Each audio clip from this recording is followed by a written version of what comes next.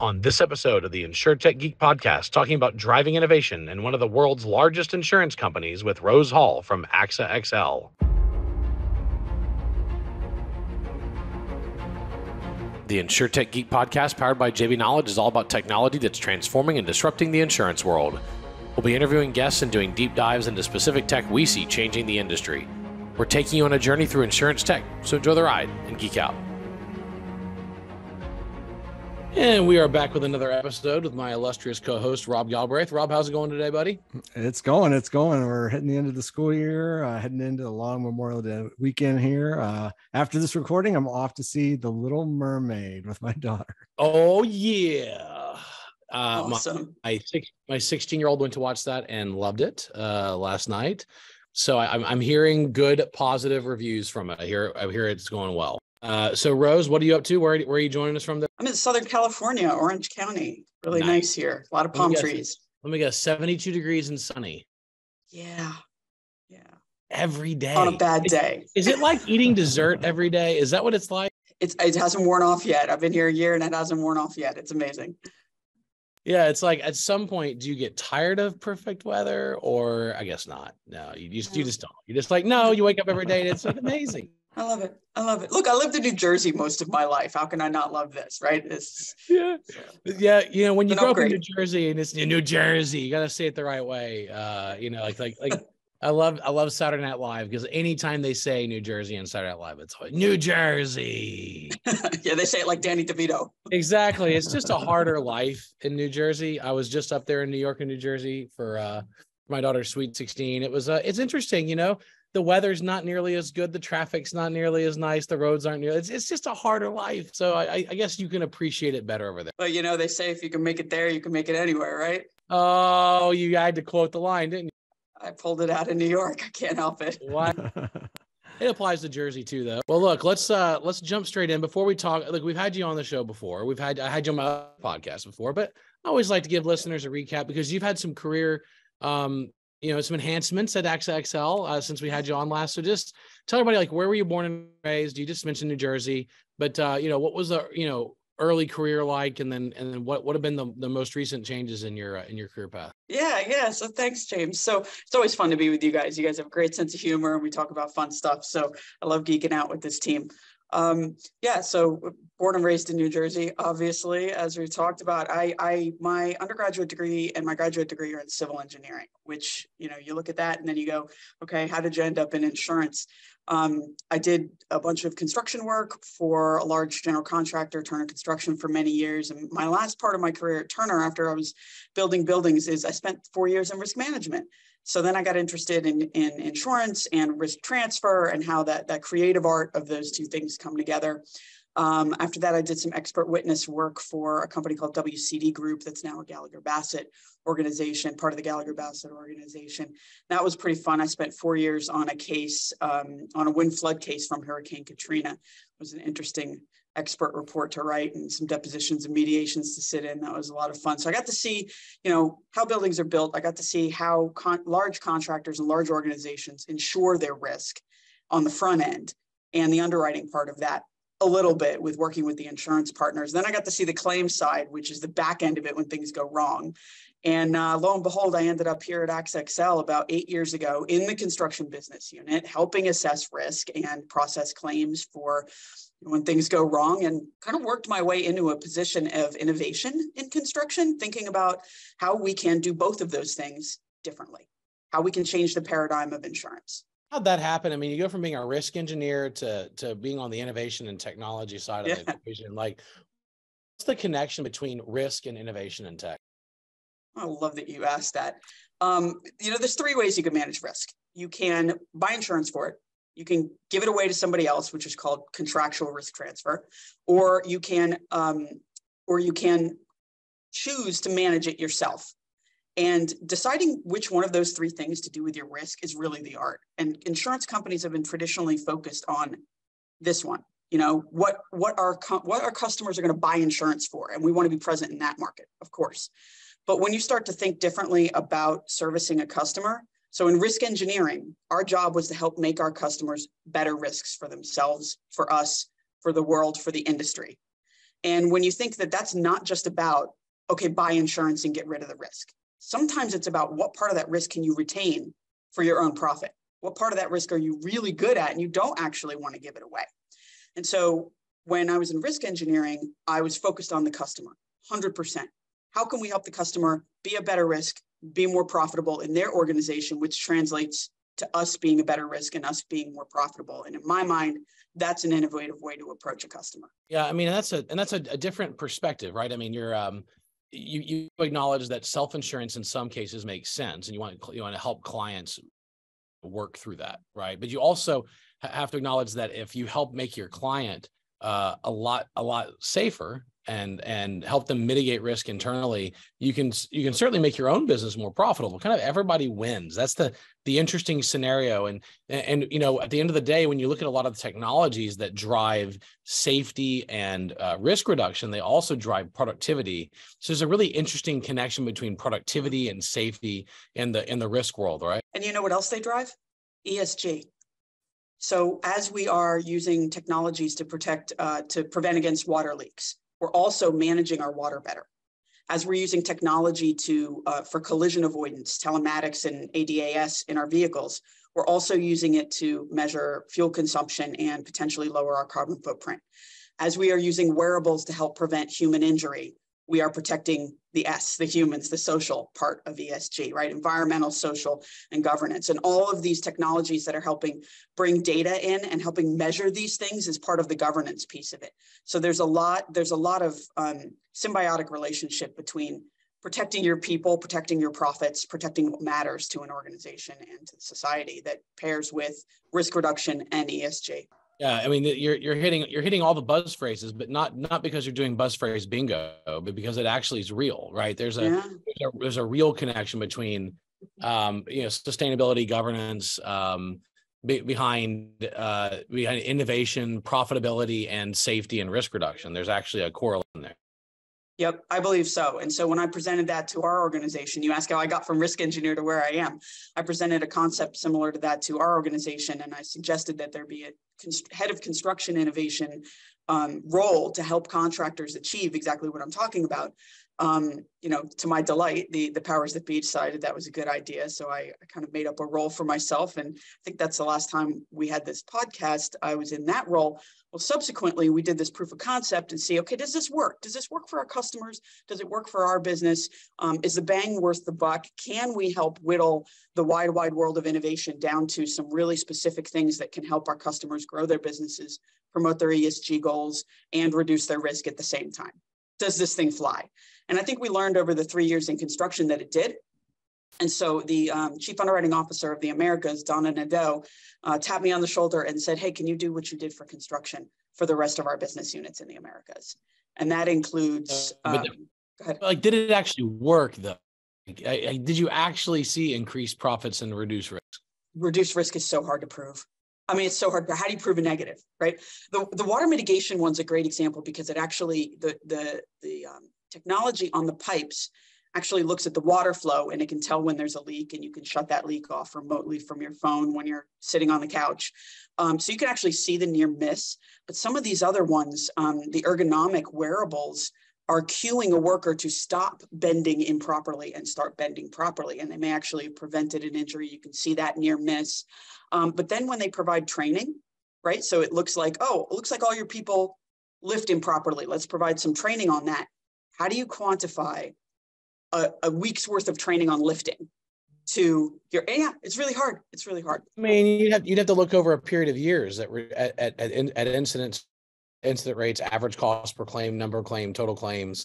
I mean, and the losses don't develop for many years, so it's going to take a while for us to prove that out. It's going to take a while to prove it out, for sure. But I'll say this: we know intrinsically that it worked, and it's a leap of faith for us. Have we proven dollars and cents ROIs? Not necessarily, but that's not going to stop us from continuing to do it because we know it's the right thing. Yeah, it's logic at this point, right? You're following logic. Yeah, I think this stuff's going to be table stakes in short order. Actually, Rose, you stole the word that I was thinking as you were talking, leap of faith, right? Yeah.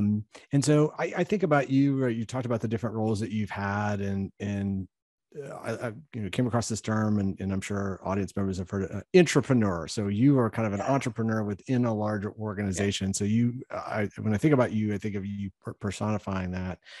So maybe you can just talk about in this new role as that entrepreneur or one of the entrepreneurs, right, within a huge organization, AXA XL.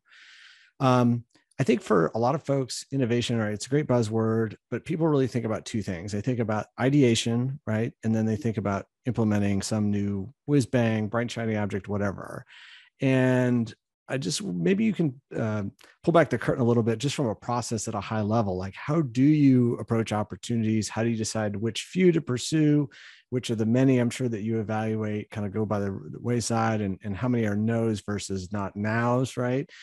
Just maybe kind of walk our audience through, how do you approach, I'm sure, what are a myriad of opportunities that come your way? Yeah, thanks, Rob. That's I couldn't have queued that up if I wanted to. Entrepreneurialism is a word I like to use a lot because, and there's a lot of power in it. So entrepreneurs struggle with a couple different, they often have really growth mindsets, bright ideas. They're digital natives. They're young and hungry, and they, the Shazams and the Rent the Runways and the Ways and, all of those that we think of when we think of a startup. Very few of them have market presence. They have to struggle for that to get their name out there. They don't have the things that we have, things that large organizations, legacy organizations have that a startup might not have. We already have market presence. We have name recognition. We have customers already. So what we're doing is we're providing additional value to an already bought in customer base. And we have financial stability. I'm not backed by a VC. I don't have valuations. I need to produce results for my upper management, of course, to continue to be able to do what I do. But those are some of the things that we don't have restricting us when we do an entrepreneurial project. And the second thing I want to hit on that I love that you said is innovation is such a almost misused word anymore, and especially in insurance. I go to a ton of innovation insurance conferences, and what I'm quickly learning is that most innovation teams within an insurance organization are either part of global tech, or they're part of operations, or they're mainly focused on their own infrastructure, claim systems, submission systems, upgrades, and these things are 100% needed, absolutely. But they're not focused directly on the customer, and they're mainly focused on technology and infrastructure. And I think that's a bit of a misnomer. And so when I think about our group sits in, as I mentioned before, the underwriting team. We report to the chief underwriting officer, who reports to the CEO. And the reason I say that is because we don't report to IT. We don't report to, and we have a group that does that, and they do all this stuff I just described. But our innovation team is customer facing. So my role is to help find things that delight the customer, that help them reduce risk. We are innovating by helping our customers innovate. When we do that, we win. And sometimes that's a piece of technology, but more often than not, it's a business process. And that's what we're innovating by suggesting. So James, you were talking about, how did you get into all this tech? I got into the tech because the tech can help the customer. I'm not actually using the water mitigation tech. I'm helping the customer find the water mitigation tech that works for them. And in that way, by helping them innovate, we're actually, elevating everybody, like the win-win situation you talked about earlier. But I'm not working on our infrastructure. I'm not working on our own systems. I'm only concerned. Well, something you probably heard me say many times, Rose, is that individual technologies themselves are not sustainable competitive advantages, right? Because eventually they become table stakes, and then everybody has them, and it doesn't, so eventually this becomes de rigueur, right? It's like you wouldn't install a water main without monitoring, right? Like that's eventually a lot of the things that you're adopting. So the sustainable competitive advantage has got to be something bigger than the technology. It's got to be the process. And it's like, I give the example would be fire sprinklers. A handful of decades ago, putting fire sprinklers in buildings was not standard. It was a best practice. Now it's absurd to not have it, right? That's going to be the same for technology. So you're right, the technology will age and will become, anything that becomes standard practice is no longer innovative, right? Once it's business as usual, it's no longer innovative. So then what's next?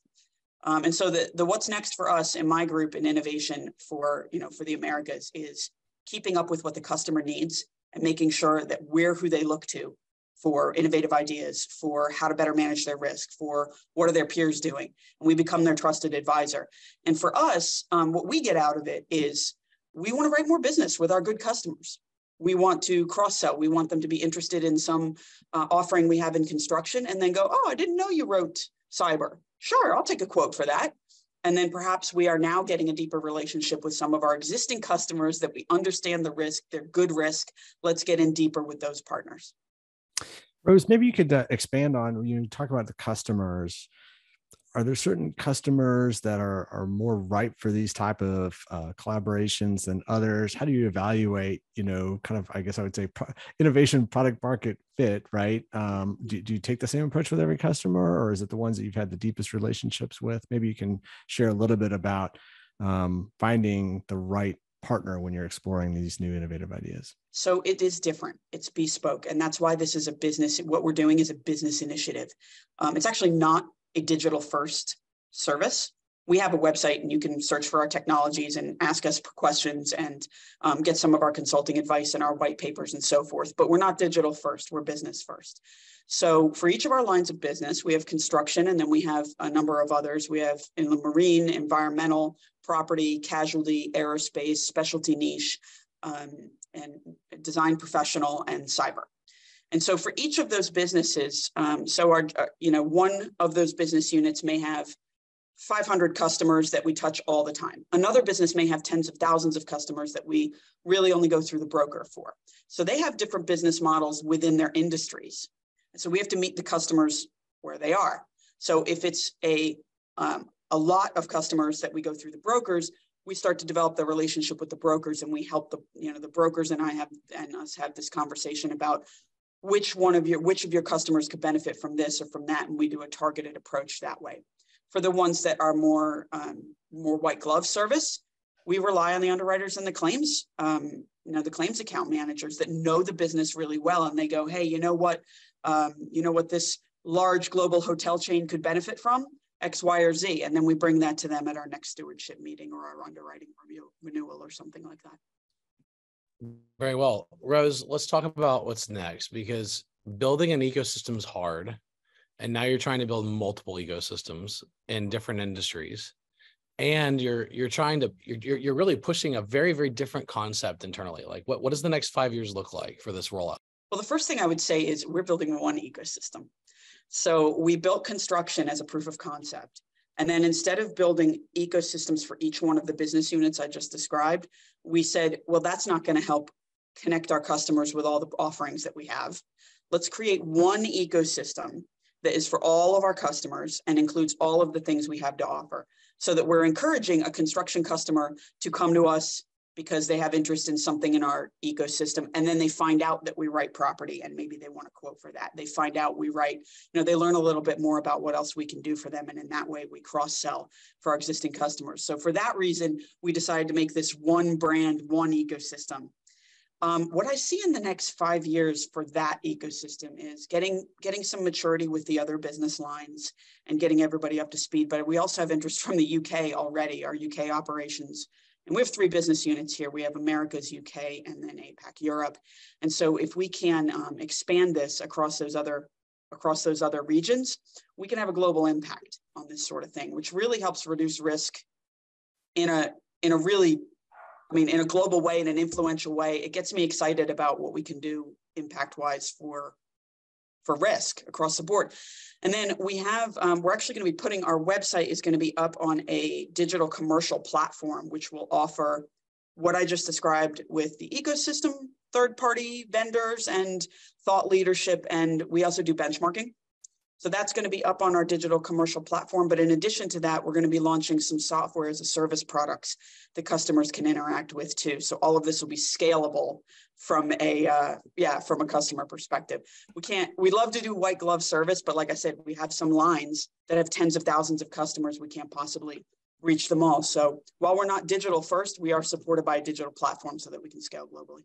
When you have that many policyholders and that many different lines, so at some level, you have to have true technology enabled scalability on some of these lines. You can't do the full risk engineer consultant thing on every single line of business, every single customer. I mean, over 150 billion in premium, right? I mean, it's a massive organization to try and tackle. Well, and some of them don't want it. Like, I'll give myself as an example. Sometimes I don't want to talk to a human. I just want to click and find out whether I can, what auto carrier I'm going to go with this week, right? Sometimes you want to do that self-service type of thing. And I think that the next, let's call it the next generation of risk managers, is going to want to do a little bit more of that self-education, self-service online, looking up our thought leadership, taking a benchmarking quiz online and getting some recommendations, and then maybe phone a human, or maybe not. But we'd like to have the option for both to meet everybody where they are. Yeah, it's a brave new world, and certainly with the level of chat interaction we can have with machines now. So I think our entire paradigm about how we interact with people and machines is about to completely change anyway. So I'm excited. I'm excited about the future there. Rob? Yeah, Rose. So I'm thinking about, you talked a little bit about kind of your background, right? Civil engineering, highly technical, obviously a lot of learning, a lot of education. You're a very smart individual, right? And you talked about the risk management part of it, and talked about like underwriters, like I think about very safety conscious, right? But yet you've talked a lot about innovation. So I'm sure there's a lot of folks out there in our audience that are trying to innovate. They may be in a formal innovation role, or they may not be. They may be in a particular discipline, whether it be underwriting, claims, you name it, right? What advice would you give somebody out there that's trying to stand up or champion innovation efforts at their company based on your career and the lessons that you've learned along the way? Patience is number one. Number two would be, because you're going to fail a lot, and you should. If your first idea flies, you better wait for the other shoe to drop, because it's gonna. So be willing to, people say fail fast, but think about that term. Don't just breeze over it. Think about it. Fail fast and keep failing, and recognize that each failure is a step to the success, right? What did Edison say? Something like, I don't know, 10,000, he found 10,000 ways how not to make a light bulb before he got it right. So patience for sure. The second is executive leadership, honestly, sponsorship, having people in your organization. If the people at the top of your organization aren't, well, let me not say at the top, all right, top down, bottom up. If you don't have an innovative culture supported at your organization, you're going to have a hard time getting something off the ground, because you're going to have a hard time getting it approved by the executives. And then when they do, you're going to have a hard time getting it adopted by everybody else in the organization. So having an innovative culture within the organization, super, super important. Growth mindset, all of that. The other thing I would say is be a champion of it. So what I mean by that is, if you're an innovative thinker and you're a technological thinker and you're willing to move fast and break things, if you go to an innovative company, right? I don't know if Google actually has an innovation department, because I feel like everything they do is innovation.